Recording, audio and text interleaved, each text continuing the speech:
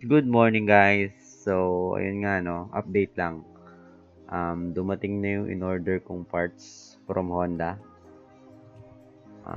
Kailan ko ba in-order to? Nung last month, in-order ko siya. So, 1 month din bago dumating. So, yung in-order ko nga pala is yung bagong upuan. So, magpapalit tayo ng upuan. Way back history muna, since start na binili ko yung motor, ngayon ko pa lang siya papalitan ulit ng upuan. So yun guys, almost na rin 2007 kasi yung model ng motor ko. So 2019 na ngayon, mga mahigit 12 years. So ngayon pa lang ako magpapalit, no? Ganun katibay yung upuan na yan. Tsaka gamit na yan. Kailangan na talaga malitan. So, yun nga guys. Papalitan na natin yan para syempre medyo masakit na rin sa pet kasi yung foam niya yung hindi na siya ganun comfortable. Manipis na. Tsaka pinabawasan ko kasi yun simula nung unang palit ko ng seat cover. So, yun dati, uso pa yun yung papatabasan mo yung mga bagong biling upuan para maging hindi pa uso dati yung flat seat. Yung mga flat seat na upuan, hindi pa uso yun. Ang uso dati, tabas-tabas lang. So, yun guys. So, yun, unbox na natin. Tingnan natin kung ano yung itsura ng bagong upuan. So, yun guys, na-unbox ko na siya. So, yung itsura niya. So ayun na nga. Kaya gusto ko ulit bumalik sa stock. Kasi yung kapal ng foam, mas maganda sa sa long ride. Pag naglo-long ride kayo, hindi masakit sa puwet. Yun, komportable. So yun. Tara, quick comparison lang natin yung luma at saka yung bago. So yun guys, yung difference ng luma at saka yung bago. So, kung sa makikita nyo, yung luma ko, yung foam niya sa ilalim, parang mga bitak-bitak na mga crack na. Kasi minsan nababasa, pag nababasa siguro. Tapos nabibilad, yan. Isira yung foam. Saka siguro, sobrang tagal na rin. Kaya yun, kailangan niya na mag-retire. Sira na. So, kailangan palitan na natin ng bago. So, yun guys, kung makikita nyo.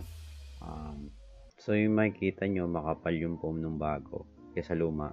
Ito kasing luma ko, pinatabasan ko na siya before Tapos, nung nagpalit ako nung pinaka last na palit ko ng seat cover, parang pinadagdagan ko siya ng foam Pero, ganun, pa rin.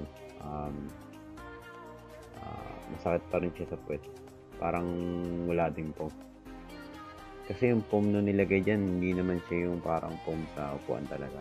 Yung nilagay na foam, Duratex lang. So yun guys, tara.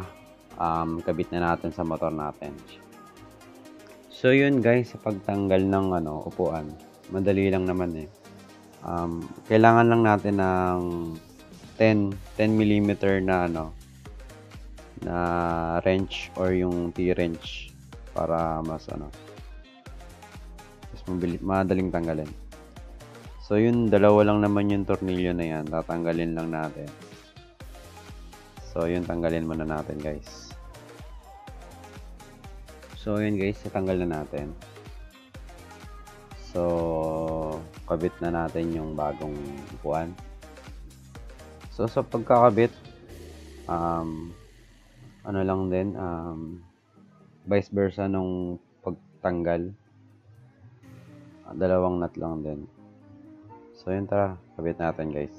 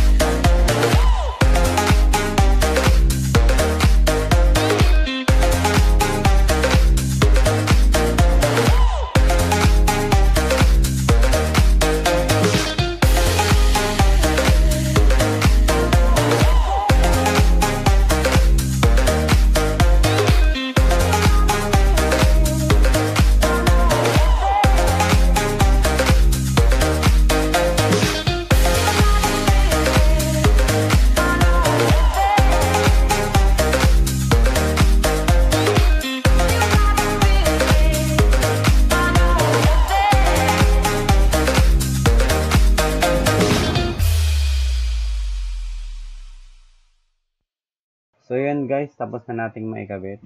So sa mga nagtatanong ng presyo, nabili ko siya ng 1,260 sa Honda mismo. Sa Honda mismo ko siya binili. Kaya siguradong original lahat ng parts. So yun, montage natin.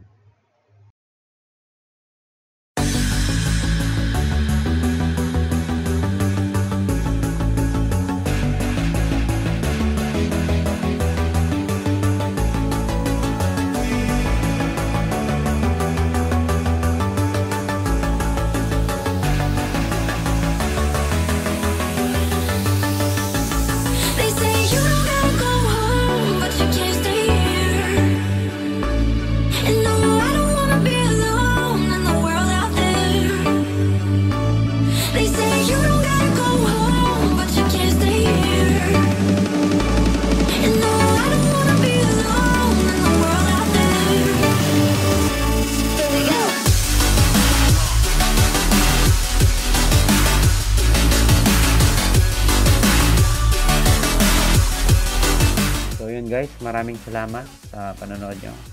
So, until next video na lang guys. So, sa mga hindi pa nakapag-subscribe, click nyo lang yung subscribe button. Pakiclick na rin yung bell button para updated kayo sa mga susunod na video. Salamat guys.